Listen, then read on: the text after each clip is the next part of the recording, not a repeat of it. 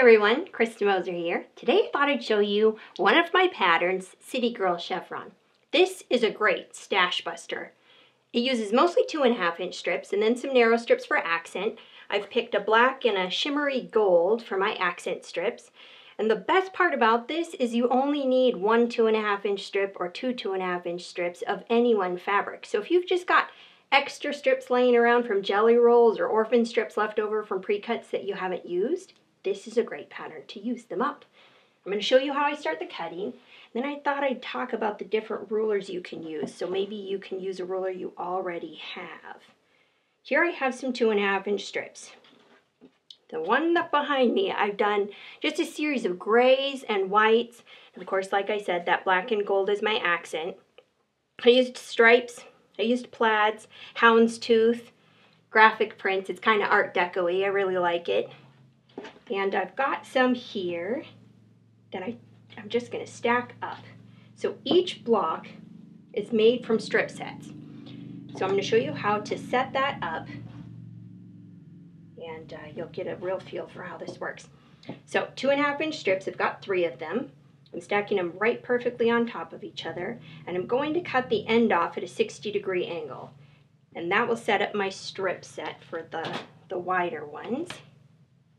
Here I'm using a 60-degree diamond ruler, and I'm just lining up the top of the ruler along the strip, right with the edge, and I'm just going to cut off the end. And you know, I even cut into the selvage because most of that gets eaten up in a seam allowance, so you don't have to worry about it. Okay, trim off the end and use the flat tip to give myself an advantage when I go to piecing. Now for my narrow strips, I grab my black, my gold here. I'll stack these up too. And you'll notice I'm stacking these strips pretty side up in a single layer, and I'm just cutting one end off. It's just to start the strip set. Okay, here we go. Cut the end off. The reason I do this because then I can stagger the strips while piecing. So I'll separate these out.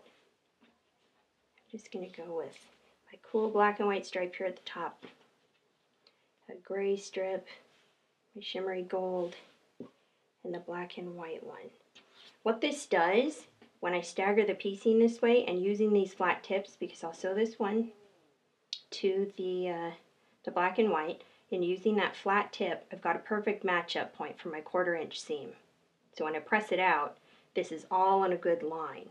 And the same thing here with my shimmery gold, going to the gray, flat tip, press that out, and again for the last seam, we'll go here.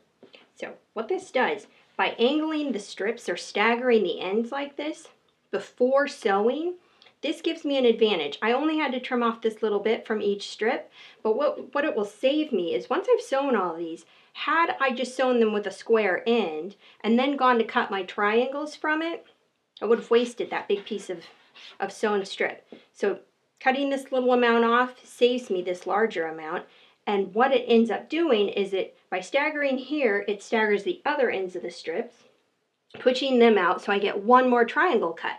So no waste. You'll see what I mean here because I've got some of these already sewn. So I'll put these aside. And here we have a strip set. Here's the staggered end, and you'll see how the other ends, I just let them fall where they were, and they're staggered out again as well. So by cutting, we're going to cut triangles. By cutting here, here, here, all the way across, I will get one more triangle because it's staggered down at that end. That's a question I get a lot because I do this trick in quite a few of my patterns, and I get emails. People ask, why do you do that? Can't I just get as many cuts from a squared off strip? The answer is no, and there's actually more waste. So with this little trick, you'll probably get more blocks out of your strip set.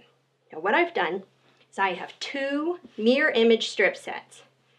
Here's the trick with these. I have pressed the seams on this strip set towards my cream down, and the seams on this strip set down as well. And the reason for it is they will flip-flop. So I'm going to sew one block from this strip set and one from this strip set together, and all of these little intersections will match effortlessly. So if you've got stash and you have 2 of each strip, you can do this method because you're going to make 2 exact matching strip sets, pressing their seams in opposite directions. And if you lay them on top of each other, their seams, you can feel them. Their seams will nest, just like this. So I'm going to do something that I don't normally do, and that is cut through 2 layers at the same time. And the only reason I'm doing this is because these seams are opposite of these seams. And so you don't have bulk here. They nest into each other, making this really flat. And so I don't have to worry about my ruler rocking around or sliding from side to side. And I know I'm going to get some accurate cuts. And my strips are very straight. You'll notice that too. That's important. You can do a lot with your iron, and you can manipulate your fabric and get it really wonky, but you can also manipulate it back and get it really straight. So that's what I've done in my pressing. So I'm just going to kind of scratch and massage these together and make sure my strips are even and the seams seem to be nesting. I can feel that. Okay, I'm going to turn this around since I'm right-handed.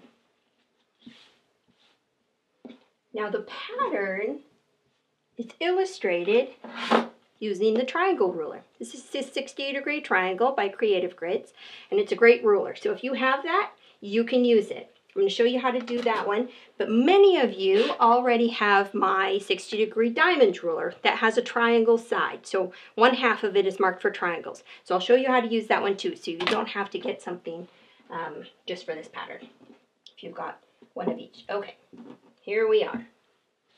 I'm going to take the ruler, and I am just going to line up the edge of the ruler here and the flat tip on the other side. Just like that.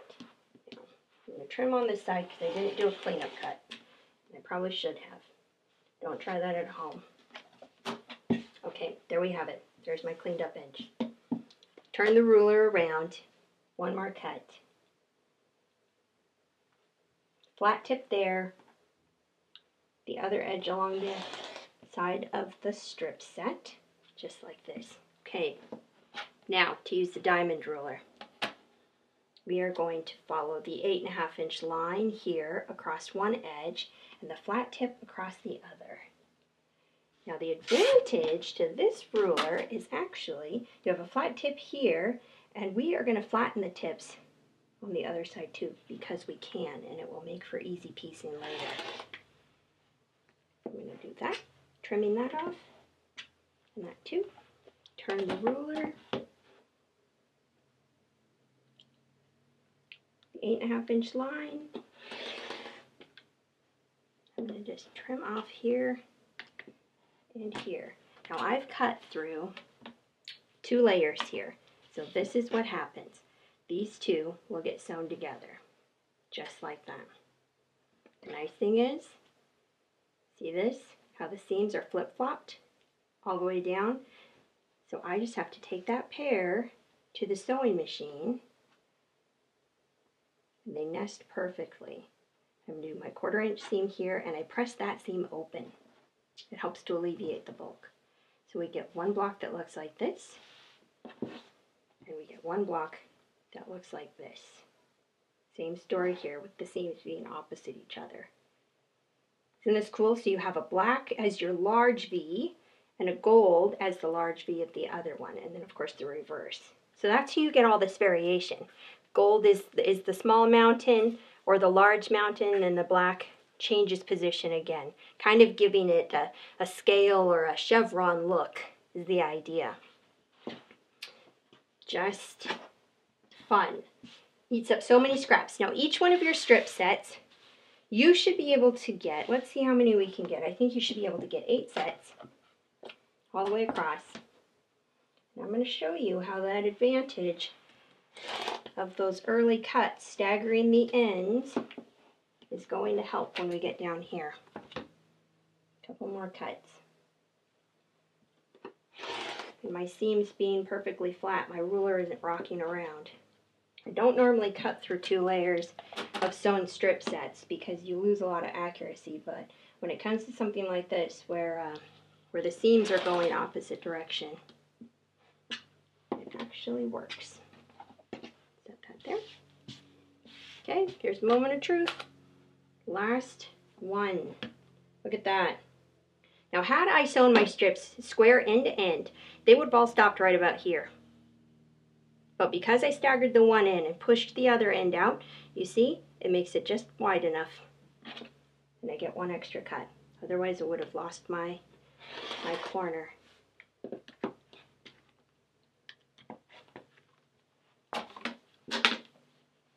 There it is, the box. It goes pretty quick too. All of these blocks, now this layout I did is more of a lap size, but the pattern itself actually is City Girl Chevron pattern, and the pattern itself is a pretty big quilt. It's like 70 by 90. I have it here, and I'll show you the original. So if you like color, if black and white isn't your thing, here's what I did with turquoise and coral and navy. And again, I just grabbed strips in turquoise, from dark turquoise all the way to light navy, coral, different shades. Just a bunch of scraps cut into 2.5 inch strips plus the accent strips, and did the assembly just like I showed you. Of course, I've got my gold metallic in there as an accent again because I just really like the way that pops each block. It's very fun. What I thought we would do is include the layout for a lap size in each one of the patterns. So you can buy this pattern and get the big layout, but we'll also include a layout for the lap size and the strip count that you need to make. Strips like this, how many sets to make for the lap size. And we have fabric bundles. Not really done this before. Now, I wouldn't call this a kit necessarily because you still have to add an accent or two. We've got a black in here as your accent, but everything that I used to do this one, so you can see, it's golds and whites, whites and blacks. I've got some stripes in there. There's like 4 different striped fabrics. They're awesome. Wovens, very fun little plaids, and there's enough to do this size or this size in this bundle. So we've got 18 different fabrics plus an accent. You can add another accent. I chose to do a metallic gold. It would be kind of cute if you did just about any other color in there as your accent.